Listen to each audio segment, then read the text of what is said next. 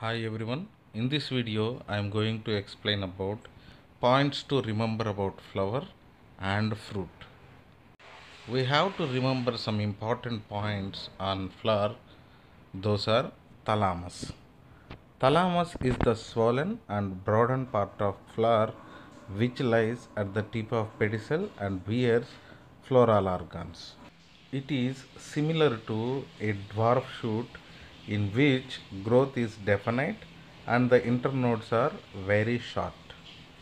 Staminodes. Sterile and undeveloped stamens are known as staminodes. Mother axis. The shoot on which the flower is born is called mother axis. The side of the mother axis is posterior. A regular flower. When the different parts of each series of a flower are similar in size, shape, color and origin, then the flower is known as a regular flower. Irregular flower. When a flower shows any irregularity in any types of its floral organs, whether in size or shape or color or origin, is termed as irregular flower. The study of flowers is called anthology. Nilambo nucifera, which is commonly called lotus, is national flower of India. The longest style takes place in maize or gia maize. In some plants, like agave, flowers are modified into fleshy buds or bulbils, which helps in vegetative reproduction. Three types of flowers are found in mango and cashew nut.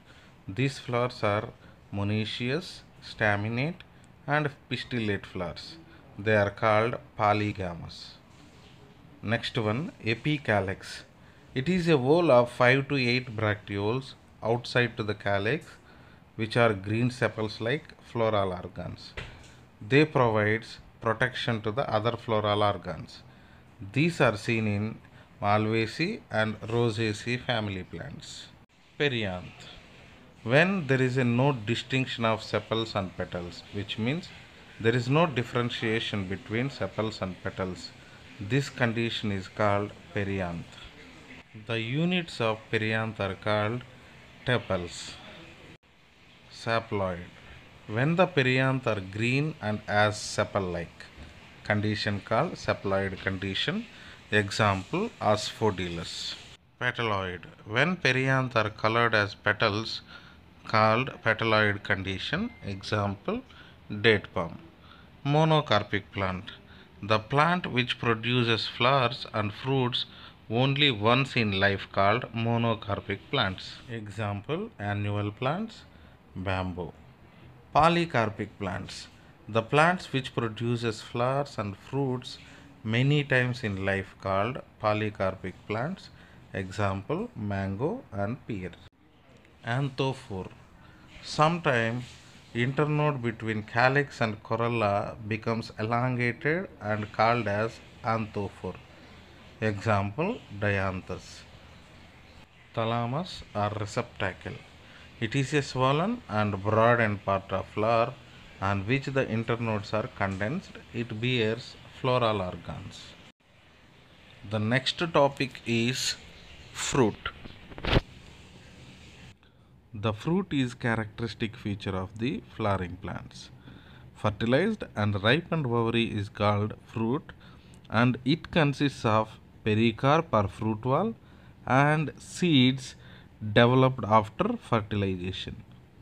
The study of fruits is called pomology. Three basic types of fruits are: number 1, true fruits; number 2, false fruits; and number 3, parthenocarpic fruits. Number 1, true fruits, which are also called eucarps. They develop from superior ovary containing functional seeds but no additional floral parts fused with them. Example, mango. Number 2, false fruits are pseudocarps. They develop from inferior ovary. Additional floral parts are fused with pericarp. Example, apple, cashew. Number 3, parthenocarpic fruits. The fruits which are developed without fertilization, hence functional seeds are absent. Example, banana. Fruits which are formed by the ovary after fertilization called true fruits. True fruits have been classified into three different types. Number 1, simple fruits. Number 2, aggregate fruits. And number 3, composite fruits. Simple fruits. Simple fruits develops from the ovary of the single flower with or without accessory parts. Simple fruits again classified into two types. Number 1, fleshy or succulent fruits.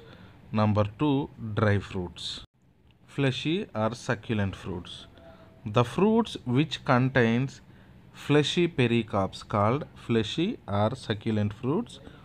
Fleshy fruits are of 5 types such as number 1, berry, number 2, drupe, number 3, hesperidium, number 4, pome, number 5, pepo. In next video I will explain fleshy fruits in detail. Thank you very much.